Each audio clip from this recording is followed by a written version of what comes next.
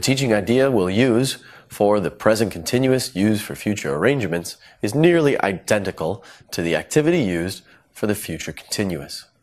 Again, we'll give our students diaries, we'll pair them up, and between the two of them, they have to ask each other questions and find the day upon which both of them can meet.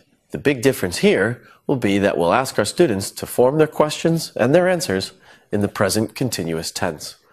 So, this student may hear a question such as, "What are you doing on the 14th?" This student would respond with, "I'm attending a conference." This will occur until the students find the day upon which they can meet. As you may have noticed, there are quite a few activities which utilize a planner.